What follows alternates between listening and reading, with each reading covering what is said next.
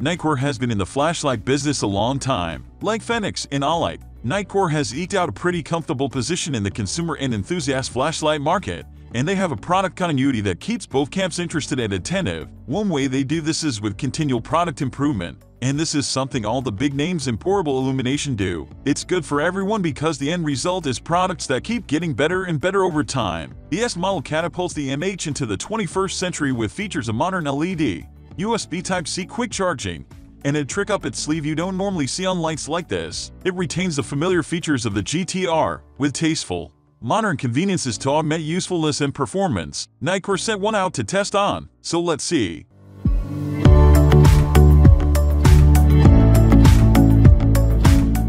Like any mainstream brand, you get a really nice package. In fact, Nitecore products can be found in some brick-and-mortar shops, so they need eye-catching graphics and tons of features and specs. The MH40S package doesn't disappoint. Inside, the light is nestled in foam, with the accessories neatly stowed in boxes. The charging adapter had its own box, and the holster and other bits were in a bigger box. I really like to see this from mainstream brands, and it's important for non-enthusiast users who don't have chargers, batteries, etc. Everything is included to get up and running. It's an impressive amount of kit for sure, and all the accessories seem very high quality. The charging adapter is ETL certified, so it's not some generic cheap charger. Very impressive. The Nitecore MH40S is a long-range multi-purpose light, also known as the Thor, and there's a lot you can do with one of these, but the short list is long-range searching, hunting, observing, or inspecting. It could also be used as a duty light for law enforcement, first responders, or security personnel who need a long-throw duty light. For non-professional users,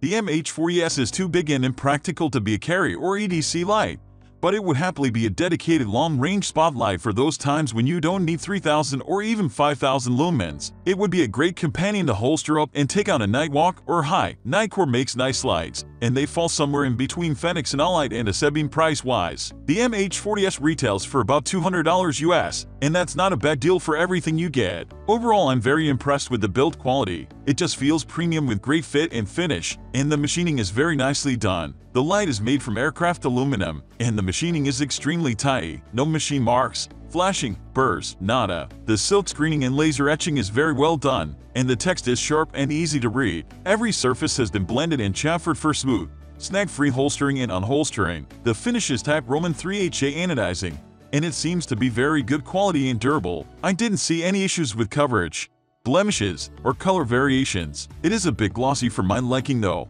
and I prefer a more matte finish on these working lights. The batteries did rattle quite a bit in the tube when shaken. Nitecore doesn't hold back the LED particulars of their flashlights, which is nice, and here's where it gets interesting. The MH40 and successor MH40T are both featured Cree LED, the XML2 and XP-L, but the MH40S goes a different route with a very different LED. If I hadn't been following the flashlight scene, I'd never have guessed what the heck this thing was, but I will immediately recognize this LED. Nitecore calls it the Lumen Engine 9, and it goes by the LE Shielding 5050. This is a 3V 5050 size LED, but it's a pretty unique LED in that it features a round lens covered by a tiny AR-coated glass lens. The round lens is 1.6 mm in diameter, for a total lens size of around 2 mm too, so it guarantees a very nice candela boost. Although Nitecore doesn't specify, we all know it's going to be any tint you want as long as it's cool white.